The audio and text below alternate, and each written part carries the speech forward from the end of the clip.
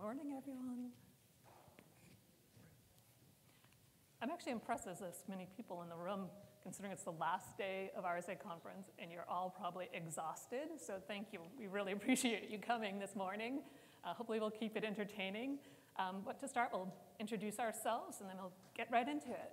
Sure. Hi, I'm Denise Tayloe. I'm the co-founder and CEO at Privacy Vaults Online, and we're known in the marketplace as PRIVO. And we operate a trust mark service for compliance, helping companies get compliant with all the regulations they have to deal with.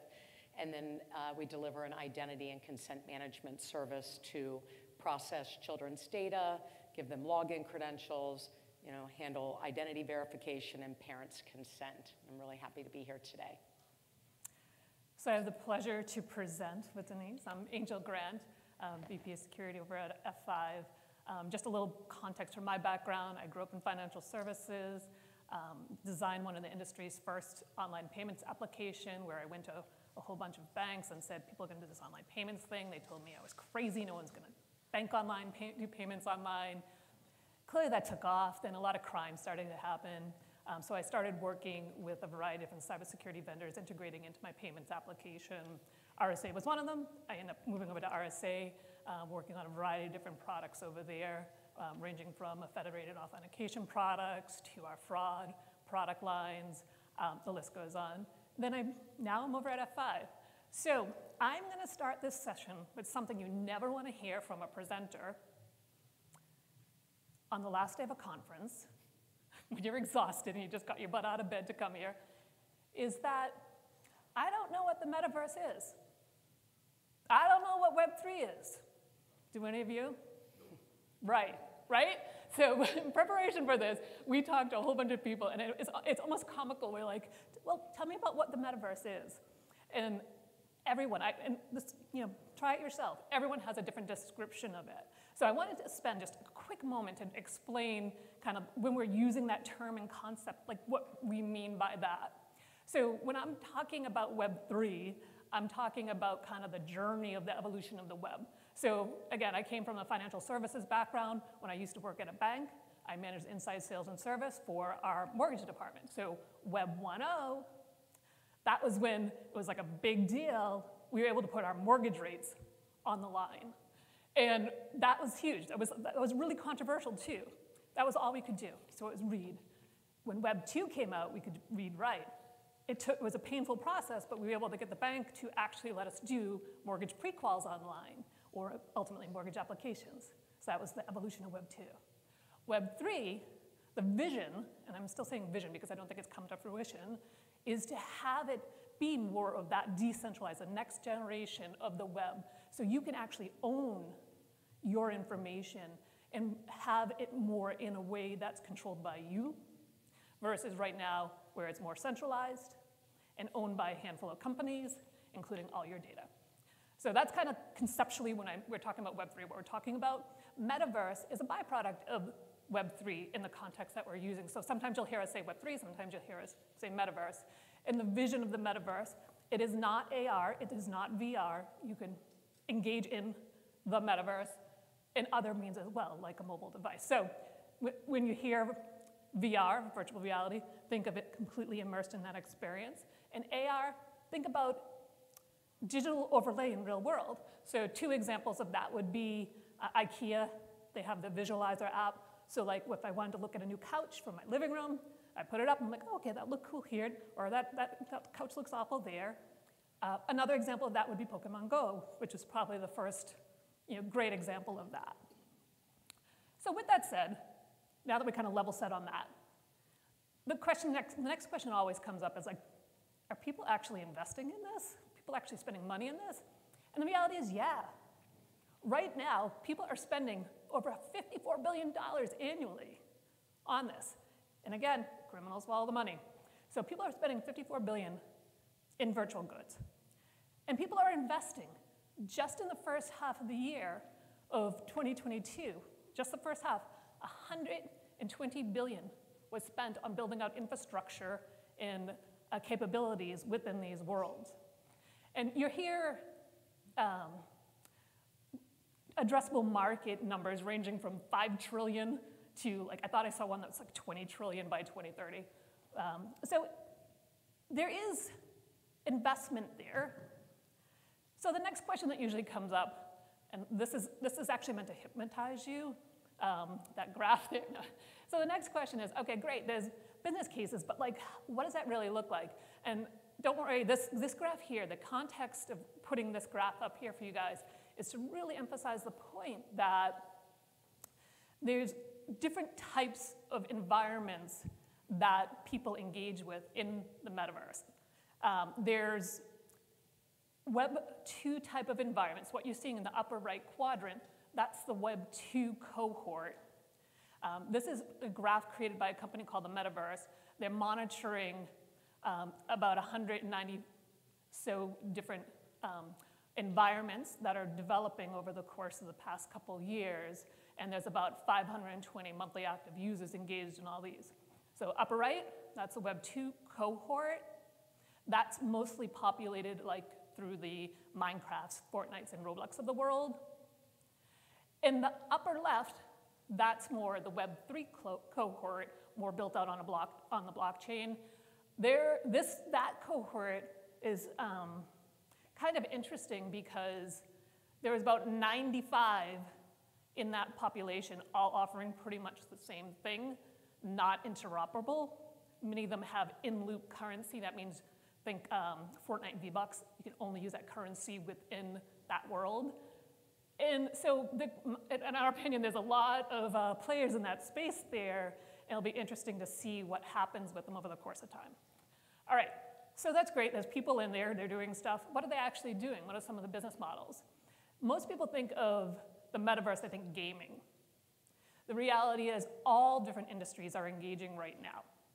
And all different industries are exploring. A lot of them is more doing it from a brand perspective to put their feelers out there. I equate it again to like the early days of the internet. People are like, yeah, we'll put our mortgage rates up there. They're trying to figure out what the right business models are, but they don't want to fall behind. So some examples of different industries, we see the retail industry heavily engaging in there. One of the ones that stood out to me that I thought was kind of interesting, and one I would never really associate with Metaverse, was Bloomingdale's. Like, that's a company that's been around 150 years. When I saw that, I was like, wow, I guess they know a thing or two about reinventing themselves, if they've lasted 150 years. But you're also seeing the Walmarts and Targets of the world out there. You're seeing Nike have their swoosh NFT sneakers. And actually, my son came home a couple weeks back. He's like, Mom, Tommy lost his $300 basketball sneakers. I was like, well, go back to the court and go look around for it. Like, his mother's gonna be pissed. He's like, no, his digital ones. Like, he spent $300 on digital shoes? I wouldn't spend that on my son's basketball sneakers. But he wanted to match his NFT basketball shoes to the ones he was playing, or his basketball, I don't know. That's not something I would spend my money on with kids. So retail, it's very, they're testing out a lot of different models.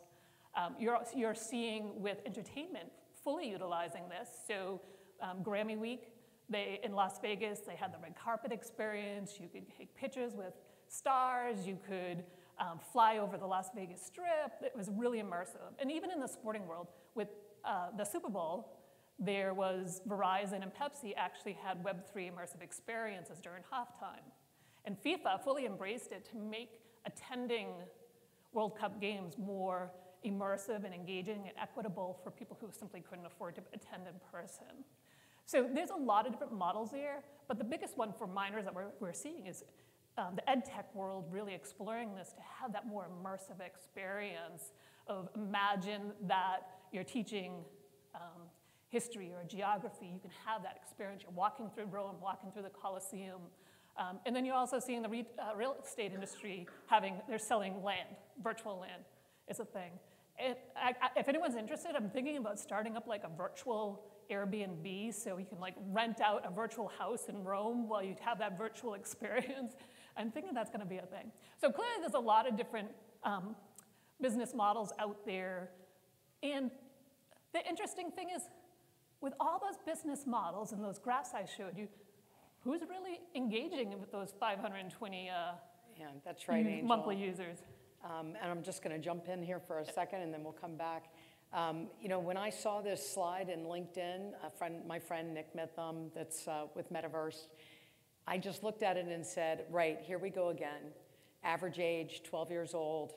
The example you just gave of FIFA, but if you go to their website, you have to be 13 to engage with them or with their mobile apps. So the reality is that 80% of the monthly active users, or 454 million of them, are under the age of 18, and with an average age of 12. And that's pretty alarming when you think of 1 in 3 internet users are minors. I might call them little fraudsters if I'm at a security conference. That's a lot of vulnerable people out there masquerading around at an age that's older. Because what's key here is that may be their age, but they're not that age in the databases that they've entered to get where they are. So. Yeah, and actually, just jumping back to the bullseye, so we were saying 95 worlds on that left side, the cohort side. And Walmart, just tried to make a move into the metaverse, and they've got two sort of areas, yeah. But one of them just had so much pushback from the advocacy groups about marketing to children. But of course, marketing to children is a talking point, but it happens every day. They're really active in the way that they are buying and in commerce and the like. But they had to pull out because they didn't think about it in advance. They didn't really think about the perception side of it. So I think companies are going to have to get it right before they jump in. Yeah, and even like we were talking about on the crypto wallet side, to engage in crypto, you're supposed to be 18. Now, you have over 80% of people engaging in environments where crypto wallets are being accepted. Are they over 18? Based on the numbers we're seeing, again, the little frosters. Well, it's the next digital fake ID.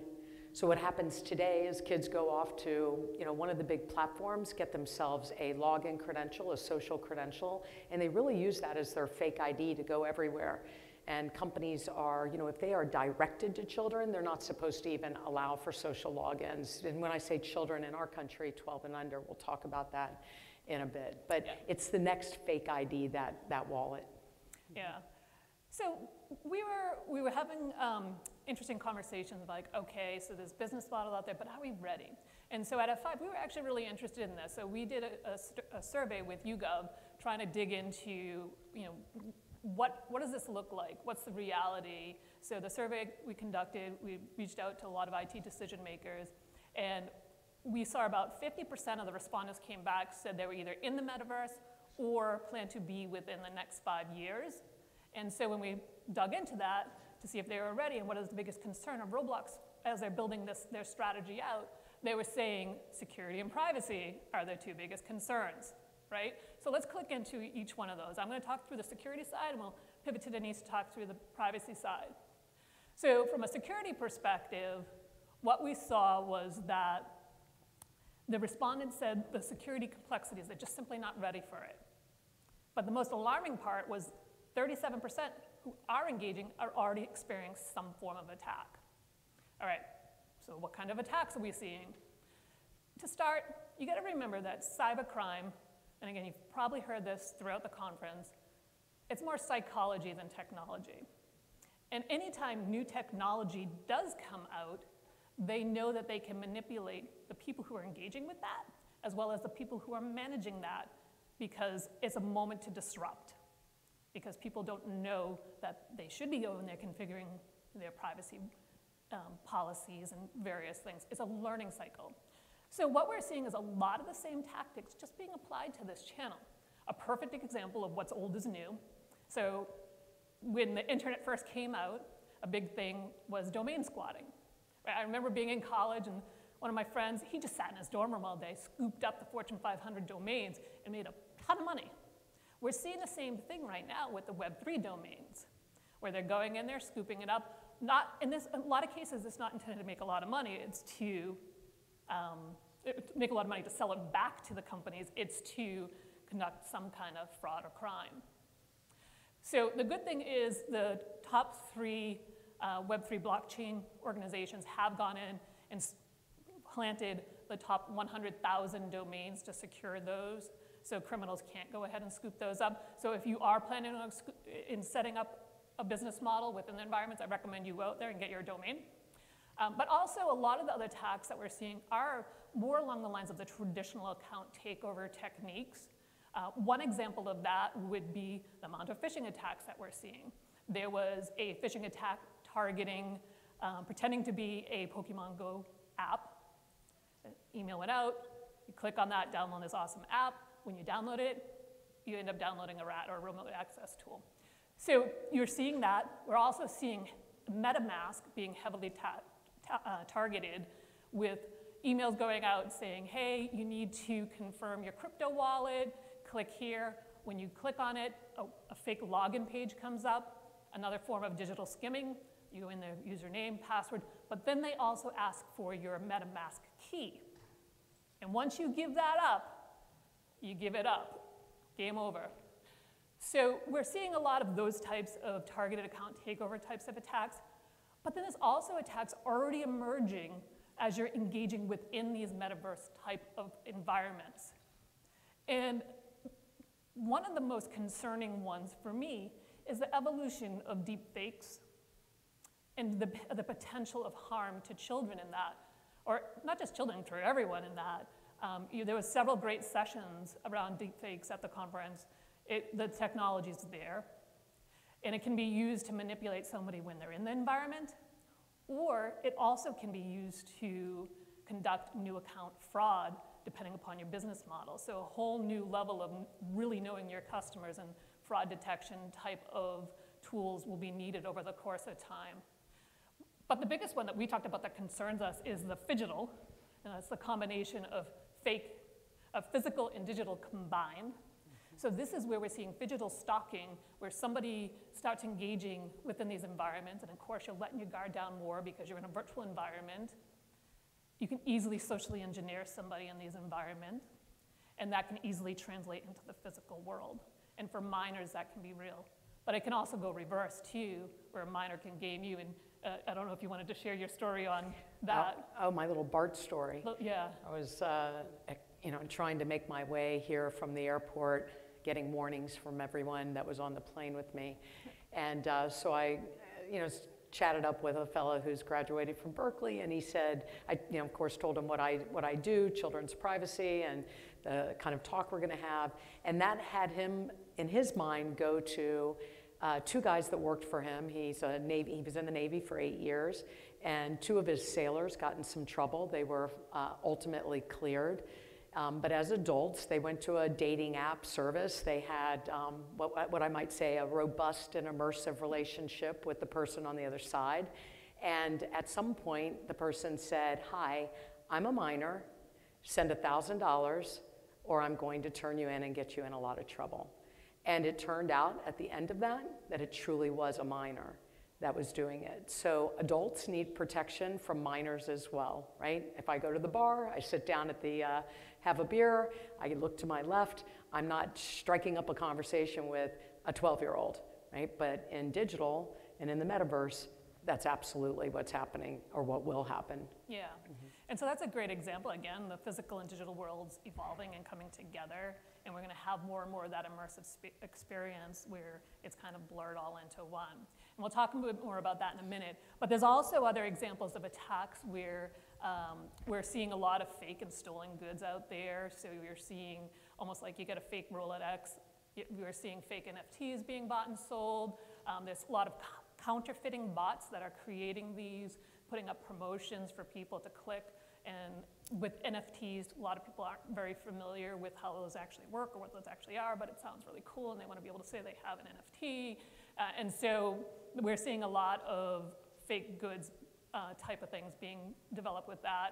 From a bot perspective, we're seeing a lot of different types of variations of bots that were used in the normal digital channels, like the web and mobile app type of channels that are targeting these worlds as well, where there's the fake promo bots. There's the promotion bots where the goal of it was to either increase the valuation of an NFT or decrease it, depending upon what the resale strategy is. So we're starting to see those types of things emerge within this environment. So, and then from... Well, I mean, I think the biggest security risk out there is that, you know, we don't know who a kid is. We don't know who the kids are. They're intermingling with people of all ages, and there's really no way to know who they are. And so this is an area where I think we're going to have to really think about, are we going to unleash what we did in the first, you know, Web 2 world and put our heads in the sand, or are we going to put gates up that actually do the job? So right now, companies use age gates. Probably everybody's seen those. And if they were following the rules, the gates would be a little smarter than they seem to be. You know, no back, change your age, can't offload the app and come back. But some of the biggest brands that I see out there just have dumb gates, letting children sort of just fib their way in. And you have to also understand that parents don't understand. And so they think that, okay, I'm gonna, you know, create an account, I'm gonna, you know, watch what my child is doing. Of course, they don't know they have a Finsta account, you know, behind the scenes, the fake account that they haven't told mom about. But they don't understand that the downstream effect of fibbing about your age at 10 years old and saying that you're 15 means that, you know, when you are 15, you're 20, and the companies are off the hook. And parents are left with the baggage. So, you know, what I would say is that the FPF, FPF came out with an article, a study that said in 20 minutes we can collect 2 million data points. So just as an example, we play a simple game and we say, okay, head, shoulder, knees and toes, which I can hardly touch. You did touch your toes. Right. You said you couldn't. And how many data points? My height, perhaps my gender, my wingspan, you know, my voice. Think of all the data points that are being collected. And, you know, my neighbor's 9-year-old uses the Oculus with her mom, with the mom's Facebook account. And, but she, you know, playing games, and they love this. They're boxing, and she thinks it's great because they're getting a workout. They're not just sitting in front of the computer. So they're not buying these things for themselves. They're buying it for their kids. So, you know, a tsunami of global regulations coming, age verification, know your customer. We know that in banks, but do we know the age of the users coming through? And the consent, the fines that are coming. So I think we have a slide that's going to really blow your mind. So that's just the privacy regs around the globe. And it's already out of date since we submitted this proposal. There's not time to go through all of that. But if we could move to the next slide, we'll see the ones that really matter right now. So who in the room's heard of COPPA? Okay, so that's amazing, right? It was passed in 1998. It's been in place since 2000. It's what drove every child to say they're 13 and over on the internet, because the age of consent in the US is 12 and under. Now that law was the standalone sort of law out there that would put the rules of the road out until 2018. 20 years later, the GDPR came along. Now how many of you have heard of the GDPR? Okay, I see a lot more hands rising. But you know, here we are in the US, and that is a law that came out of Europe. And within it, within the GDPR, you know, children are covered under that law, and their age of consent is 16, and then it can vary down to 13 depending on the jurisdiction. And then from the GDPR came the UK's Children's Code, and that's a code. It's not a law, but it informs what the regulators would see here. It's about, you know, privacy by design. And then California sweeps in and says, we're going to have something very similar to that. And if you know, so show of hands of who knows that California's got the age-appropriate design. Okay, so not many. Well, that gets a little trickier because now you're going to need to do something to know when you're dealing with 17 and under. And then Utah. So Utah was the first of the states. There's about 20 states looking at things right now, but when we had to submit this a month ago, Utah had just come out, right? And it's saying 17 and under parental consent. And since then, Arkansas just came right behind it, and we think we're going to see it in North Carolina and Wisconsin, Illinois, and there's going to be constitutional battles around all of this. And then at a federal level, and on our side, we're looking at COSA, which I think they're going to be talking about again this week. They tried to get it through the omnibus over the winter, and it didn't go through. But again, it's addressing teens. Yeah. And just quickly jumping back to this slide here, I think a great point to consume on this slide here, just like all the different privacy and security regs that you do need to consider as you're developing new and different environments, you really need to think that through and what your strategy is as you come up with your different business models, because there are a lot, and there are, like you were just noting. And we're global, right? There's global variances, there's regional variances here in the US, state by state. So again, it's about understanding and making sure you have the right policies in place as you. And we're going to dive in just a little bit on a few of them in just a minute. But you know, something that comes out of a lot of this is age verification, age assurance. We have a solution we're calling Age Aware. And when you think about, well, what is age verification? And you know, most of you in the room would think, okay, you go to create an online bank account, you go through some sort of process with your driver's license and a selfie, and you know, is it really you, liveness, the whole bit. But kids don't have those sorts of credentials to go through that process. So we're seeing an emergence of biometric-based, AI-based age estimation. Now, my concern here in age estimation isn't that it can't get close, but instead of, you know, talking to the parent of a 14-year-old, companies are going to say, when they you know, believe they've got a child, hey, kid, you say you're 14, you don't need your parent, just turn your camera on, we're going to, you know, just quickly make sure you're real, and we're going to take your data points, we're not going to keep this information, we promise, and we're going to estimate whether you're really above the age of consent. And this is really getting pushed hard out of Europe. There will be instances for it, but I think we're going to have a lot of pushback around. I just told my kid not to, you know, turn his camera on and start filming himself for people he didn't know.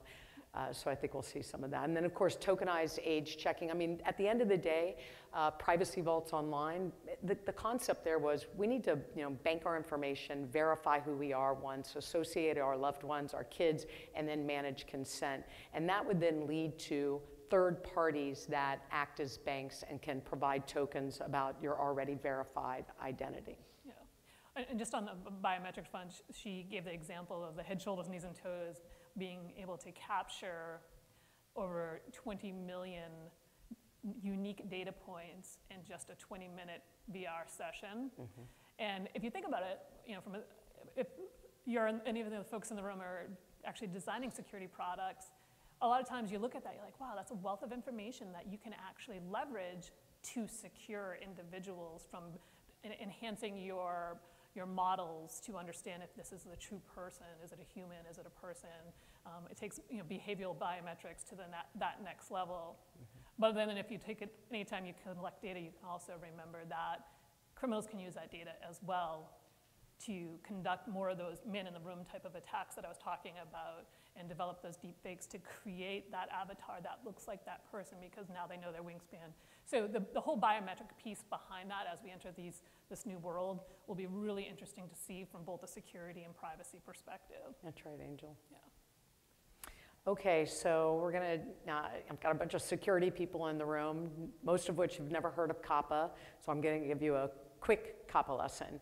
The Children's Online Privacy Protection Act, not to be confused with COPPA, the Child Online Protection Act. This is privacy protection, and COPPA was set aside because, you know, so many years ago they said we didn't have a good way to verify our age, and adults were being marginalized, not able to get to certain content. So COPPA has been the law of the land, and basically what it says is, to organizations, okay, it says, before you collect, use, or disclose personally identifiable information collected directly from a child under the age of 13, you must first obtain verifiable parental consent. And consent is informed consent. So your privacy policy, pointing people to a privacy policy isn't enough, you need discrete notices. So packed in that COPPA is what is personally identifiable information. Well, in the kids space, if you have a login credential that has an email for password reset, you've got personally identifiable information. There are ways to create accounts for children. You hash that email, and then no longer is it considered PII. You have an exception for it. And it's a risk-based law, although people didn't refer to it that way. So, you know, when it first came out, everybody thought, okay, it's just websites. Then mobile apps came, and they said for years and years and years, well, it doesn't apply to us. And then education, all the apps going into the education environment, right? The teachers dragging the apps in. Nobody's actually looked at the security features or the privacy features of those. Those are commercial organizations collecting data. And what were they trying to do? Push it onto the school to process the parental consent. But the parent actually never is part of the process and therefore can't invoke their parental rights. So COPPA is pretty clear that you need to use reasonable methods in light of available technology to ensure the person that's providing the consent is actually the parent or guardian. Nobody's doing a good job at that. We haven't gotten there yet. So 20 years later, all the smart people that we have in technology, and we still haven't gotten to where we're actually binding the parent-child relationship and making it more meaningful. Yeah. Now, Angel, I would say most people aren't, you know, claiming this kid and then permissioning them on, because the kid can just do it themselves easily enough with the rule that we have now. Yeah. Actually, when we were talking about this, I was using it as an example that things are well-intended, like with the ed tech stuff that's going on. However, I don't know if any of you have children who play youth football or coached a youth football team. Anyone involved with football, youth football programs in the past? Well, they have this thing where, you know, for my sons who played and my husband actually coached, he would have to collect the kid's report card, their health record, a whole slew of things. And so the coaches before each game, you know, for a bunch of 12-year-olds playing football would go up and they compare the books. Is Johnny actually 12? He's not 18 playing football because, you know, everyone's cheating with youth football. It's so competitive. Yeah. Mm-hmm. But the reality is that they don't, a lot of those coaches have all these books with all this paper, and that they just leave at their house or leave, you know, hand off to the football boards afterwards. And it's all well intended. They want to do the right thing.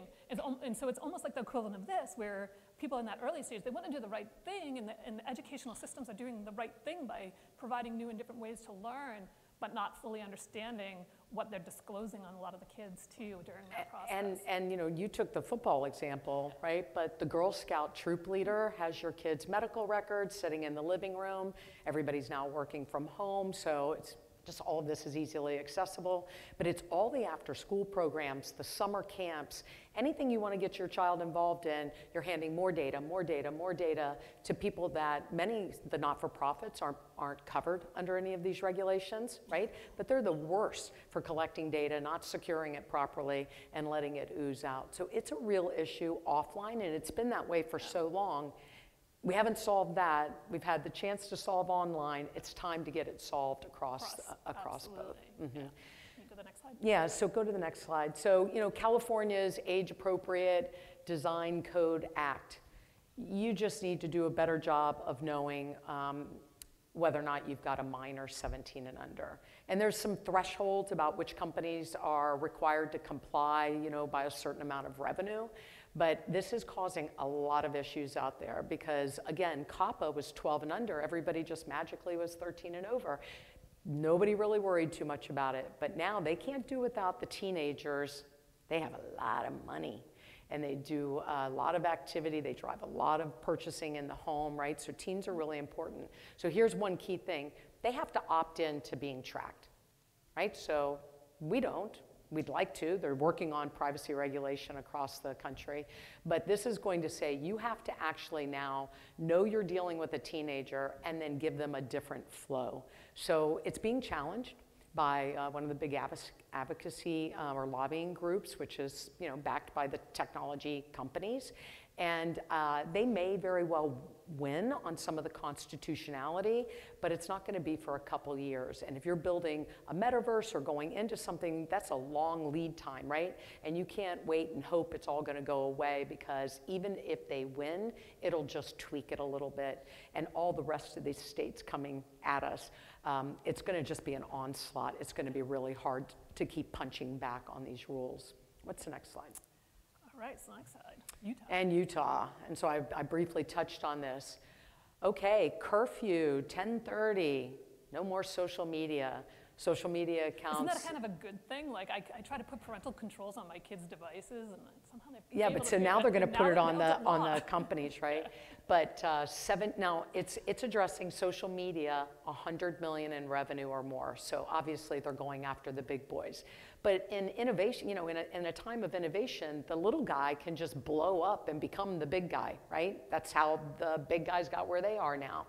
So are you going to build it thinking I don't have to deal with this, and then blow up and have to unwind everything that you've done? We just saw a fine come out with Epic Games Fortnite, which some of you may have heard of before. And they just paid a $500 million fine for violating children's privacy and dark patterns, sort of convincing them to stay in. And I believe that they probably had 4 times that set aside for that fine. That's I don't think companies are going to be able to, and the VCs are going to be able to continue to fund fines now that they've reached that level. But just behind Utah, because it's 17 and under. So 17 and under needs parental consent for a social media account if the social media service is doing 100 million or more in revenue. It's going to cause a lot of fighting at the dinner room, at the dining room table. Yeah. So just behind this came Arkansas. They just filed something very similar, and it goes into place for new accounts starting in September. September. Mm-hmm. Yeah. And by the way, this isn't just for entertainment and games. If you're a big box store and you have people buying electronic goods, and you have customer service, and kids are calling into your customer service, once you know it's a child, all these rules apply. So, I would say that the companies that don't think they're necessarily attracting children still need to do some data hygiene to look and see, is there a chance I've got that? Start looking like at the OFAC list. Do I have any fraudsters in my database? Yeah. They need to be looking for kids as well. Yeah. So concerns around, let's see. Anybody have any concerns about age verification?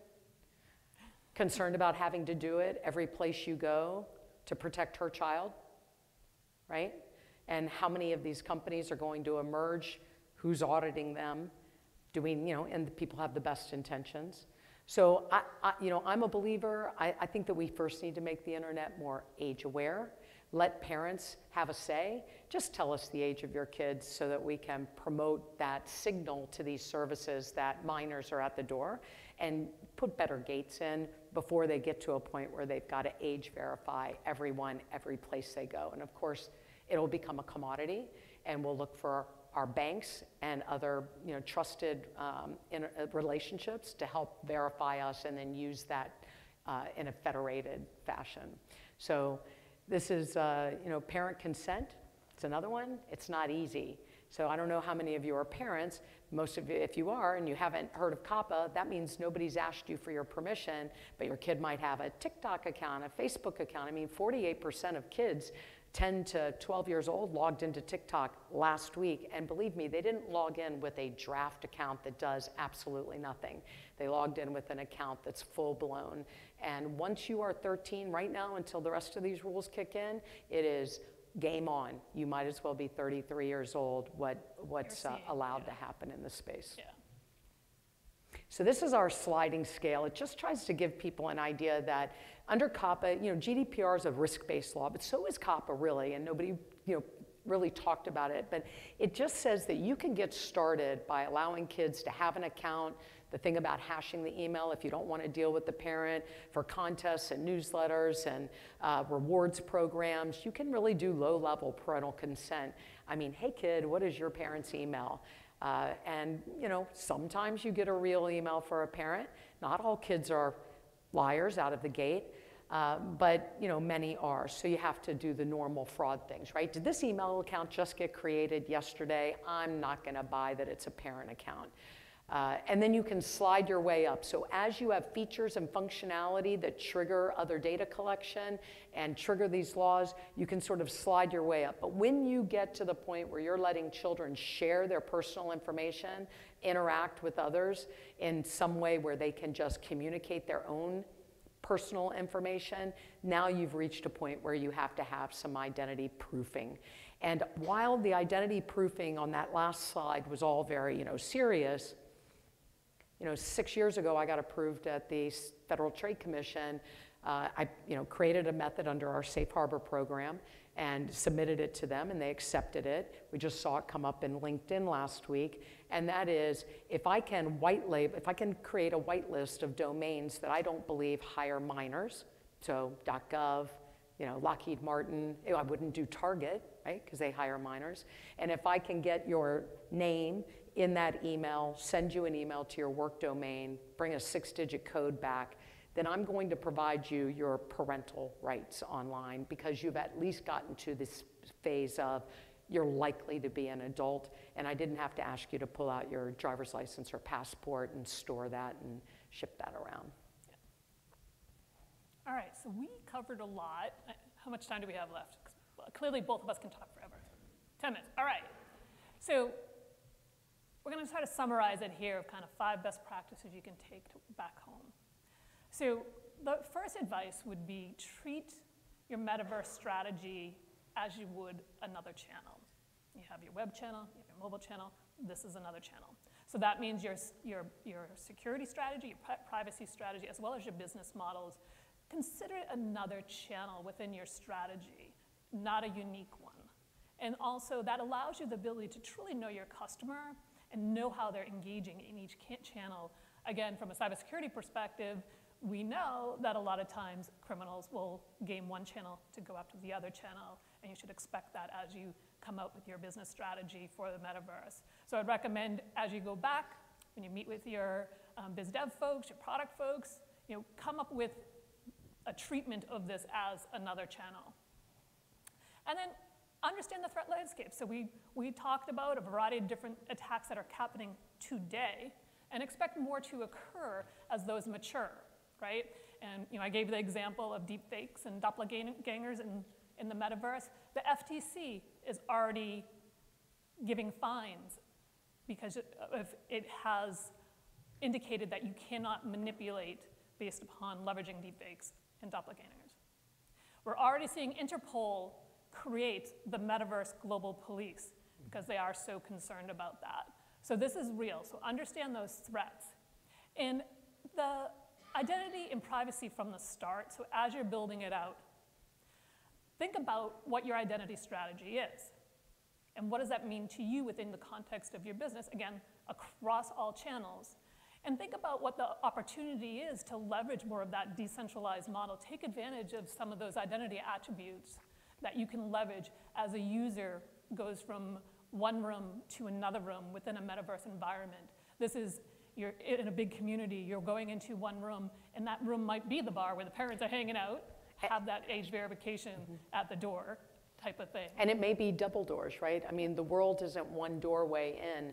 So the metaverse platform that you have brought your brand into may or may not do a great job on the front end. You would hope that they might, but you don't, again, want them age verifying everybody the moment they come in necessarily. But if you have a bar, if you have a situation, you may have to invoke your own next step to make sure you're protected because it's your brand that's in somebody else's potential world, and perception is reality. Yeah, and then as Denise mentioned, assume the privacy regs, even though they don't say metaverse in them, apply in this world too. So all the regs you just went through, assume they apply within the metaverse. Assume if you're collecting credit card information in this channel, PCI applies. So don't wait for the regulators to tell you what to do. Regulators often don't know what they're regulating. I'm gonna repeat that. Regulators don't know what they're regulating. And that's not a slight on them. It's actually, technology changes so quickly, so it's on all of us, everyone in this room, to make sure we're educating the regulators so that they are creating appropriate regulations for us to engage with. But don't wait for them, because they're always behind. So assume what's out there today applies to you, and you will be fine if you do not comply with the existing ones in this channel. That's why treat it as a channel. The other thing too, from a identity perspective, think about the models you're using today from a continuous auth. So you can continuously use that continuous auth as you go through the different environments, but also think about transferable identity attributes. Again, Metaverse is not intended to be a whole bunch of Metaverse. It's supposed to be the theory or the vision is this one environment where you can have interoperability across these different worlds. So you can use that currency. So the sneakers I buy here in San Francisco, when I get back to Boston, I can wear those sneakers again and not only have to buy a new pair of sneakers and I only wear them in Boston. And I can use that same currency and I can use those same identity attributes, but only share the ones I want to share as I navigate from world to world to world and have more control of that. So again, a lot of that is visionary right now, and we started with, we don't know what the Metaverse is, and because it's still in that visionary mode, the standards aren't out there, the interoperability isn't really out there right now. This is a whole ecosystem of third parties, so as you're developing your SBOM or your software bill of material and looking at ways you're integrating with all these third parties, keep that in mind too. And finally, it is not a do-it-yourself project. There's a lot of great industry associations out there that are trying to come up with good frameworks, with good standards, with interoperability ideas. And I encourage you to get engaged with them. And we have a whole list of resources in this that we can go through. But to start, we have a nice list a checklist of questions you can kind of go back and use as a foundation to mind map what's needed as you create your environment.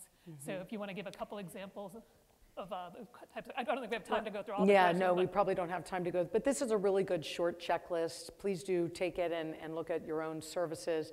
And just getting back to the W3 versus W2, it's not gonna be one or the other for a very long time, right? And so verify. Yeah. And the wallet that is intended to traverse the world and the attributes that you're also able to now, you've got to make sure that the wallet providers and everybody involved in the ecosystem.